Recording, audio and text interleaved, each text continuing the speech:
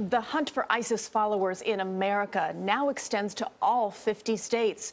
The George Washington University program on extremism reports 56 suspects have been captured so far this year for alleged ties to ISIS.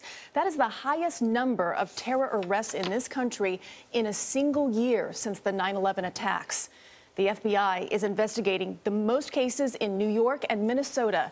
Jeff Pegues shows us what makes this manhunt so tough.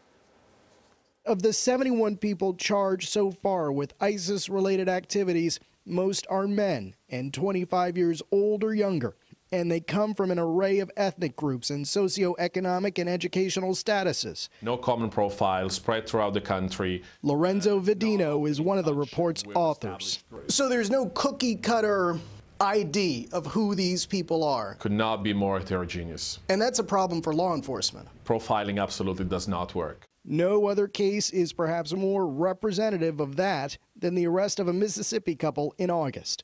Mohammed Daklala and Jalen Young were arrested after the FBI noticed their pro-ISIS Twitter posts. Over the last year, FBI Director James Comey has said repeatedly that his agents have their work cut out for them. There isn't a particular demographic, either as to location or to age. The Syria travelers early on ranged from something like 18 to 63. The report says the so-called ISIS U.S. echo chamber continues to attract followers on Twitter with posts like this one. Mujahideen are true, real men.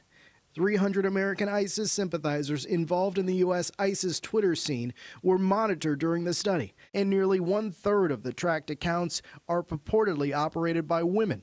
A lot of what's said online is just talk, but the report concludes that at some point, a subset of Americans inside the domestic ISIS bubble will move from chatter to action. For CBS This Morning, Jeff Pegues in Washington.